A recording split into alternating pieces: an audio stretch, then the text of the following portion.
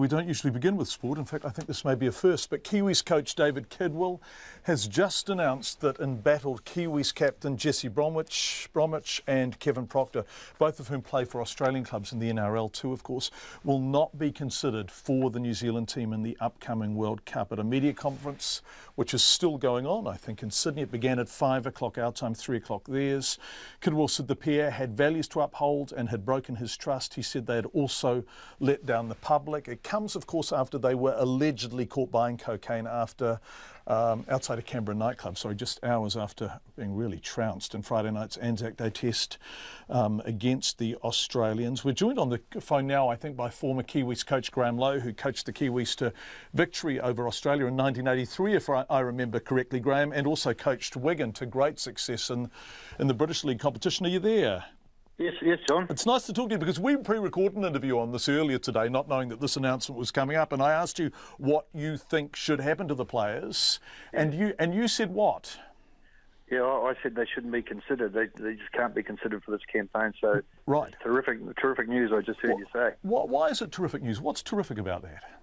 Because it's they are good players, but you've got to put a line in the sand, and doesn't just because you can catch the ball and run fast and tackle doesn't mean to say you should be exempt from behaviour that's not acceptable, and also it doesn't mean that you can disrespect the history of the game and the guardianship that you hold while you're playing it.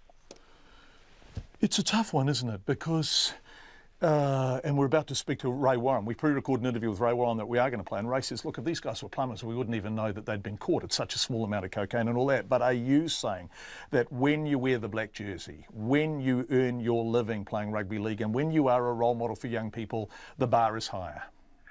Yeah, the bar is higher. Look, quite apart from the alleged cocaine situation, to be out after 5 o'clock in the morning celebrating after being flogged the night before, I mean, that is absolute disrespect at its highest. The Kiwis coach has had a tough old time, hasn't he? Did he need to declare that he is the boss here? In other words, there is a sense that there has been a bit of player power at all levels of rugby league in New Zealand. Is this a declaratory line in the stand by league bosses? I think it's a milestone in David Kidwell's career. Really? It's that big? I think it is because he's knows those guys really well. He's good mates with them, I'm sure. And to draw the line in the sand that he's done is not easy. I know what he would have faced. It's not easy, but he's put a far bigger picture ahead of what could be a short-term game. You, Graham, when you were coaching the Kiwis, you beat them, and you beat a really good Australian team in '83, if I recall, at Langs Park, right? Is that here? But you also experienced the other side, which was losing to the buggers. How do you deal with that? Do you go out and drown your sorrows like these boys were doing? What do you do after the losses? Well, you got to, there's different types of losses as well to keep it in perspective. I mean, that was a pretty bad loss that they had on Friday night.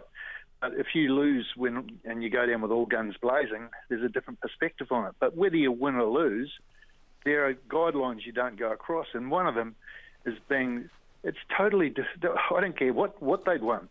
It still doesn't allow you, or shouldn't allow you to go out till 5 o'clock in the morning celebrating when you've got people. You're in the public eye. And you're under the microscope. I mean, you've got to have some responsibility. Graham Lowe, thanks for joining us. Graham Lowe, who said when we spoke to him earlier today that the guys shouldn't be picked for the Rugby League World Cup. They haven't been picked. As Graham Lowe says, a really strong line in the sand there from the NZRL, New Zealand Rugby League. All of this is just unfolding in Sydney as we speak.